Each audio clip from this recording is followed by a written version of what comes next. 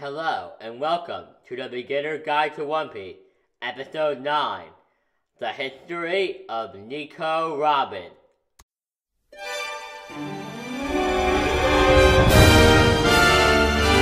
Robin made her first appearance in Manga Chapter 114 of the Alabasta arc, corresponding with Anime Episode 67. I was unable to find Robin's concept art. And what I want people to understand here is that even though the concept art for the crew had been released, Oda had not given out the information on who would be who. So I don't know which one of the characters on that list is Robin. In the picture you understand, I don't know which one is Robin, maybe none of them are Robin, we don't know. But there is no individual concept art for Robin. I'm sorry, but we need to skip this part of the video. I'm sorry, guys.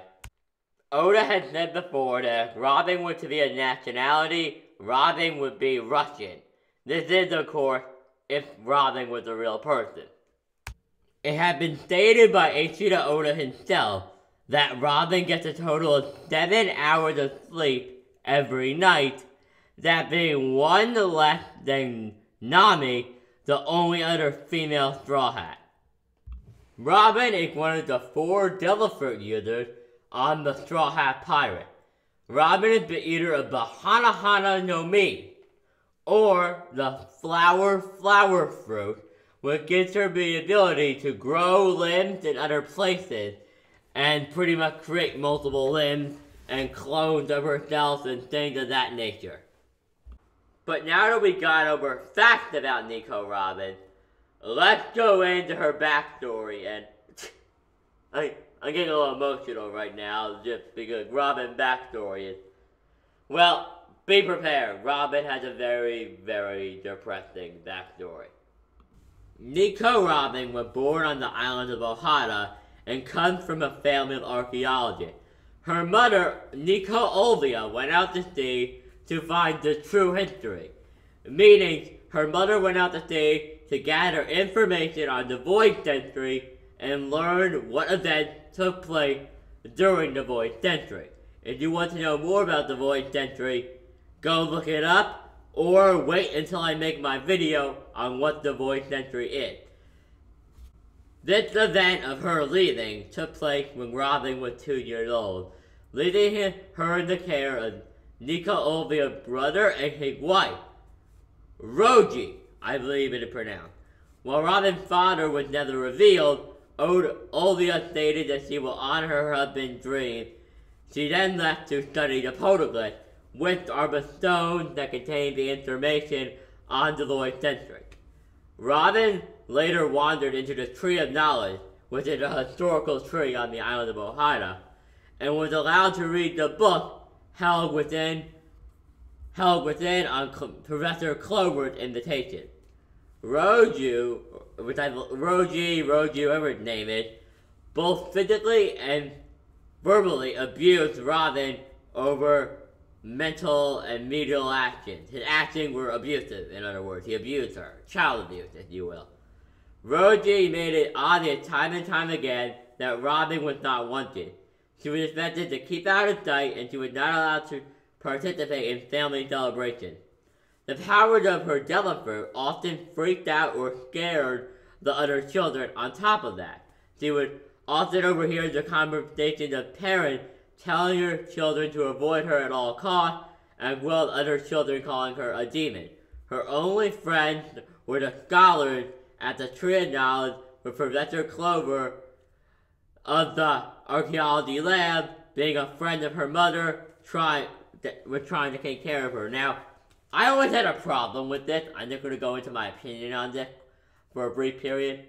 This doesn't really make any sense, in my opinion, because Devil Fruit, Ohata, the people of Ohata are smart people. They should not be bothered by Devil Fruit. You can tell I'm a little speechless when I talk about this, because I just don't understand why a Devil Fruit eater scares these people. I don't understand it considering how common the Devil Fruit is. The only place that we've ever been in the series where Medela fruit was considered non-common and special was the East Blue. But that's my opinion. I don't think it makes any sense for anyone to be afraid of her. But that's my opinion. Let's continue with the history of Nico Robin. Now, Robin is a damn good archaeologist, because at only 8 years old, she aced an archaeology exam and was officially inducted as a scholar. However, when she announced that, like her mother, she wanted to find out the true unrecorded history of the world, she was reapproved by Clover, who told her that she would get banned from the library and to continue to find other scholars. Now, the reason Clover did this, I'm going to go into the reason, is because it had been revealed later on in the story, and it's very heavily talked about, that the government had made it illegal to study the voice century. So what Clover is doing here is essentially protecting Robin from the government, because if she doesn't study the voice century, she can't get in trouble. Like, the government can't brand her as a criminal. So, but now we need to continue, so let's continue. After Clover told Robin that she would be banned from the library, and she could continue to spy on them and study the poneglyphs and the truth century, the voice century, whatever you want to call it, Robin responded by running off crying and headed to the northwest beach of Ohata, where she met a giant named Jaguar D. Saul. Now, if you're new to One Piece and you're watching these videos for information, remember every character with the D in their name, because the D is very important and will become even more important later on. But the characters that have D in their names are very important. But Jaguar D. Saul had washed up on the beach, and the two became friends. Robin continued to visit him for the following 4 days while he built his raft. After Saul found out he was on Ohata and figured out that Robin was only a daughter, he informed Robin about battleships that were on their way to Ohata to destroy the scholars due to the fact that they were studying the poneglyphs. Now, I'm going to clear up a couple of things here that I'm not necessarily going to have a chance to touch upon. One is that Saul is a Navy Vice Admiral, and he has encountered Nico Olvia on his journey, who had of course committed the crime of doing this. Now, the only thing I have a problem with here is I'm not the biggest fan of the fact that Saul didn't find out right away. Like, Saul is a Navy Vice Admiral, so the fact that he didn't figure out where he was right away is a little weird, especially considering he's a fucking giant. So you guys can see a lot more things than the average person, and considering he was talking to Robin. But that is beside the point. I just wanted to point out those small little things. But let's continue. Nico Olvia had recently escaped off of a marine ship and returned to Ohata due to the efforts of Saul. You have to watch the series to see Saul helping her out. But pretty much, the government announced what they were going to do. They were going to attack Ohata. And Saul was like, he realized morally, he was against it. He was like, you can't just wipe out all these people because they were studying something. That's not morally right. So Saul acted against the government, which in One Piece is fucking suicide. You don't act against the world government. I'm sorry. You just don't do that. But she informed the archaeologist that her colleagues had been killed by the Navy, and she told them that the Marines were able to infer that Ohata was their homeland based on the items they possessed on the ship, and they were headed toward Ohata, likely to kill them. The archaeologists, however, refused to leave. They wished to continue to protect the tree and the knowledge they had worked so hard to research and produce. And I loved them. I loved it. But I feel like this is a great thing. It's really good writing, and this is just why Robin had one of the best backstories, and definitely the best backstory out of all the Straw Hats, and hands down one of the best backstories in the entire series. But that's my opinion. Let's go back to her history.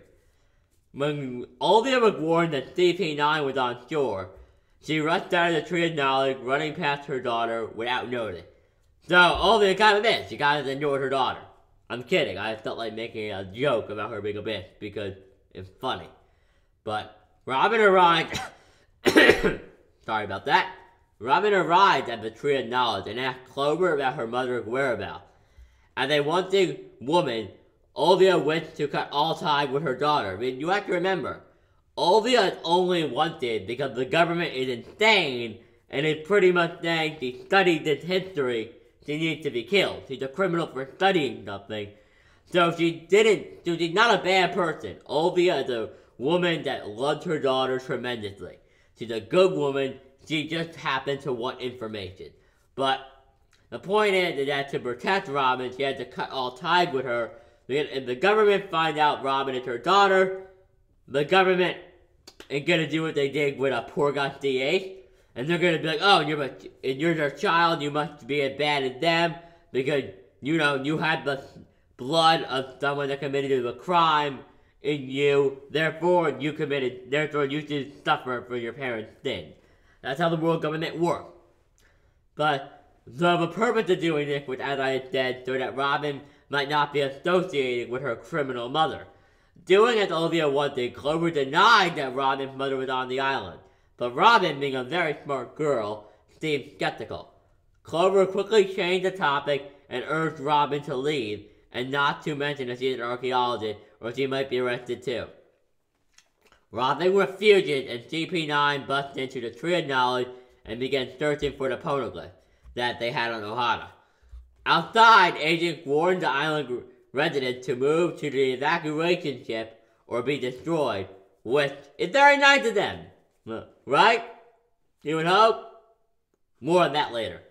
Olivia confronted Spandline, the director of CP9, whose name is actually a pun or a spin-off or inspired by the future head of CP9 who is leading it when the Straw Hats engaged him in battle, Spandum. This guy's name is Spandline. Get it? It's a joke. It's like a pun on it. But the director of CP9 at this time, but was quickly subdued by the brute force of his agents. Back at the Tree of Knowledge, all the archaeologists were arrested and taken to the outside the tree. And once again, Clover urged Robin to escape, but she refused once more. Spandline and the rest of CP9. And I just want to point this out quickly. If you don't know, CP9 stands for Cyberpola 9. And I will do a video in the future explaining what Cyberpol 9 is. Yeah, I'm getting a lot of video topics during this video. A lot of these things that are mentioned in here deserve an entire video dedicated to them, but whatever. Spandum and the rest of CP9 arrived with a greatly wounded Olivia, who instantly recognized her daughter once her name is spoken. CP9 found the poneglyph in the basement of the tree, and Spandline sentenced the archaeologist to death by Buster Call. Now, once again, I will make a video discussing the Buster Call, but in short, what a Buster Call is when you have a golden transponder snail, and using the golden transponder snail, you summon a fleet of warships, and those warships will blow up an island and kill everybody on the island. That's pretty much how it works, and each little warship is handled and led by a vice admiral. But let's continue. However, Clover began to speak out. He began talking to the Gorosei, the heads of the world government, the 5 Elder Stars, via Spandline Dendemushi, or his, in English, transponder snail, stating his theory on why the government really wanted to keep the voice century a secret. However, before Clover could reveal the name of the civilization he spoke of, he was shot point blank and mortally wounded. Now, what I want you to take note of here is that even to this day, now, in the chapter 817, as of the recording of this video, the name of this kingdom had not been given out. So the reason he was killed was very clearly because we're not meant to know the name of the kingdom yet. That was clearly the reason story-wise he was killed. But seeing that the battleship had already arrived, Saul rushed off to find Robin. As the attack on Ohana begins, it was discovered that Robin had also had the ability to read poneglyphs, because Robin, being a child after an emotional instant with her mother started telling her to leave, and Robin pretty much said, no, I want to stay with you, and you'll be very proud of me, because I can read the poneglyphs too. This a Gorp makes DP9 freak the fuck out. They're like, this girl can read the poneglyphs too? We'll murder the child like well. I know, Robin has a very fucked up backstory. You can already tell where this is going, probably. But it was revealed that Saul was a former vice admiral that had aided Nico Olvia with her escape. Olvia asked Saul to make sure her daughter was taken safely off the island and told Robin that she must continue to live. Robin begged to stay with her mother, but Olvia insisted on staying, as there was something more that she had to do, which is pretty much try to protect the Tree of Knowledge in its book. Saul followed Olvia's wish and managed to reach the island's shore, but Marines just spotted him.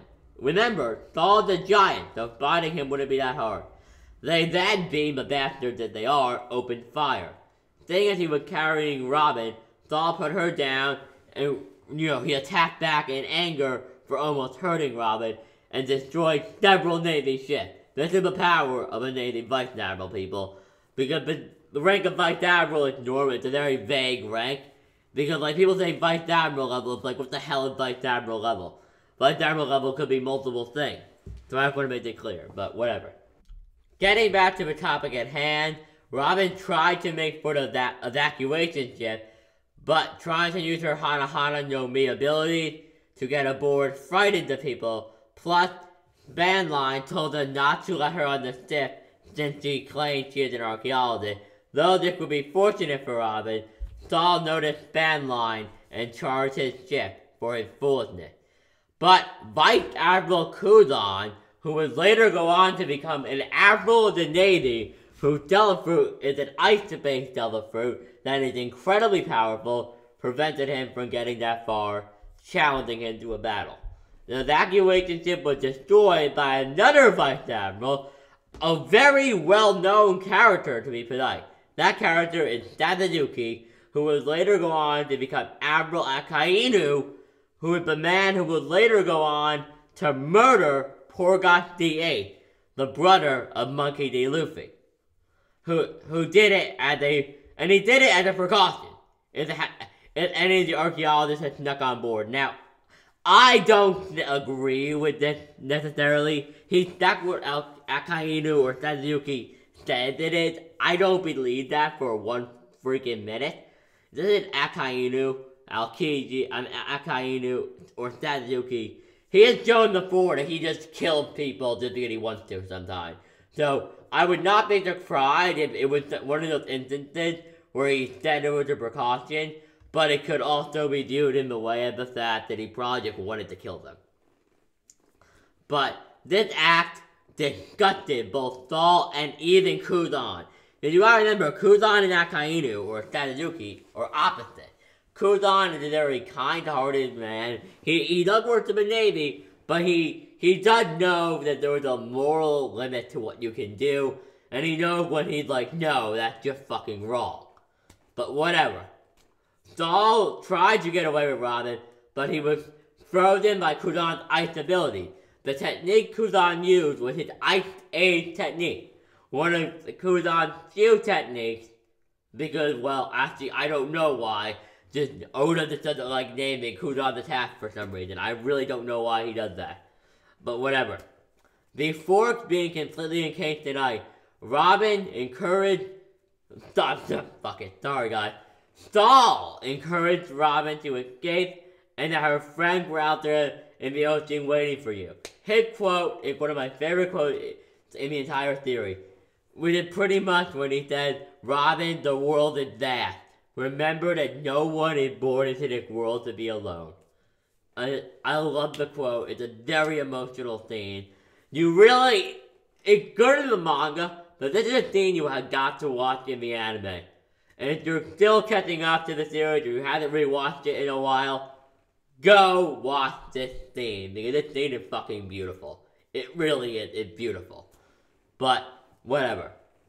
So what happened next was that his last act was to laugh, as he was frozen, sticking to the soft sticking it to his belief to laugh from his heart, even in bad times, as most bearers of the D. This is where we get into what I mean by the D is important. We don't know why this is, but as almost every other bearer of the D, as every other bearer of the D had done, he died with a smile on his face. When he was dying, he was happy, which is something that's common with all the Ds.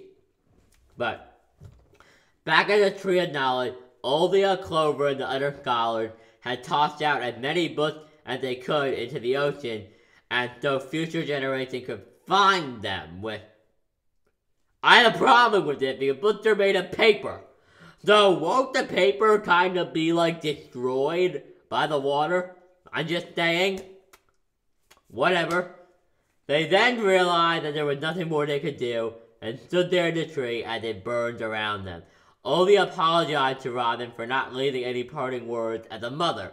Then you have to look at her parting words were pretty much just an order and some advice as an archaeologist. She didn't leave any info. It wasn't like with the Nami backstory with Bellamere, how Bellamere parting words were her affection for her children. Her parting words were pretty much like, "Kid, you better not die." And by the way, do something with the poneglyph. Like they weren't very motherly words, and she apologized for that. But Robin ran to the raft that Saul had built, only to be met by Kuzan. Kuzan, being the honorable man he is, told her that he was letting her go, since he was curious as to why Saul risked his life for her. However, Kuzan warned her that he will be the first to come after her if she tries anything. Robin then left on a boat, guided by an ice path Kuzan had set for her. Remembering Saul's words, she tried to laugh, but wept, as Ohana was burned to the ground, which left her as the only survivor. Now, I want to mind you here, Robin is 8 years old. All of this. As I said in the beginning of the history of Robin, she's fucking 8. Yeah! This is fucked up. But now we will get into the history of her 20 years on the run. Robin was found by a warship heading northwest of the West Blue. When she boarded it, somehow her bounty picture was taken. That's the explanation to all of the bounty pictures. Somehow. We don't even see the guy that takes these damn things. One of them is of Nami doing a pose we never even seen her fucking do. I mean, really, it's getting ridiculous at this point. But whatever. Spanline angrily explained to Sengoku, who I believe was the fleet admiral at the time, due to the context of their conversation and the time placement of this flashback, I do believe he was the fleet admiral. However, he could have been an admiral only, with the fleet admiral being Kong. I could be wrong. However, Kong is, of course, currently the commander-in-chief of the Marine, with Sengoku being the only person below him. But the thing was that Spanline's ship was caught on ice by, of course, Kuzan.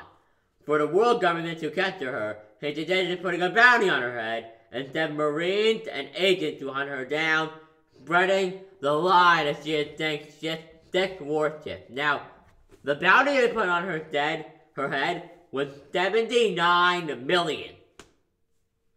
That's mind-blowing, isn't it? The government is willing to go that far to keep the secret of the voice entry a secret, and they made a 8-year-old girl worth 79 million berries, which is higher than Luffy's original bounty for taking out Sawtooth Arlong, a man who had enslaved in a town of people for 8 years. So, the act of being able to read a rock is worse than 8 years of enslavement.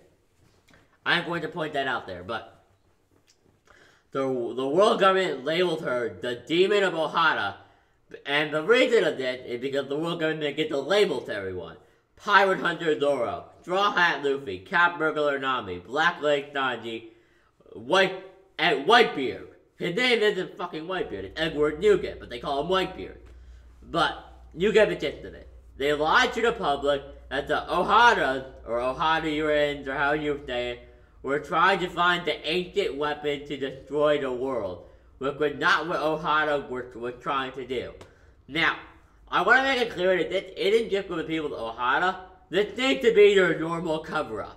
Like when they had to wipe a group of people out because they studied the void century, their cover-up is, oh, they were trying to find the ancient weapon to destroy the world.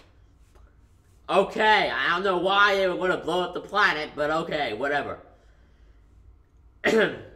Out of paranoia of what would become of her,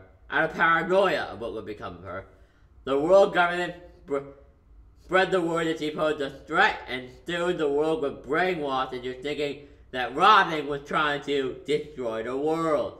The negative gossip spread around the world, creating a half-truth myth. Terms like demon woman were born along with the belief that her very existence is a sin, and considered her a terror. Robin's innocent life was ruined, and she grew up hating the government for the crimes they committed against her. Robin went to many different people for the past 20 years as they passed, all of whom tried to turn her in or kill her. Robin's first encounter such attempts when she was taken in by an old farm lady who she worked for and thought was kind. One night, the old farm lady told Robin that before they could eat, she had visitors. The visitors turned out to be world government agents attempting to kill her. The old farm lady was last seen yelling to the alien, "Now give me my money.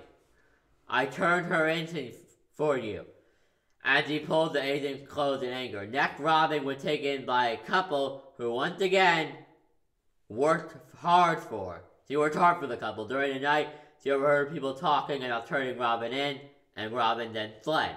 After they angrily called Robin an unfortunate woman who betrayed their kindness, with, of course it's then covering it up. But whatever.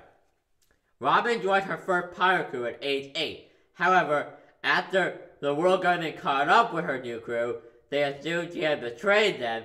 She fled before more pirates turned their anger against her. They even threw curses at her, calling her trouble.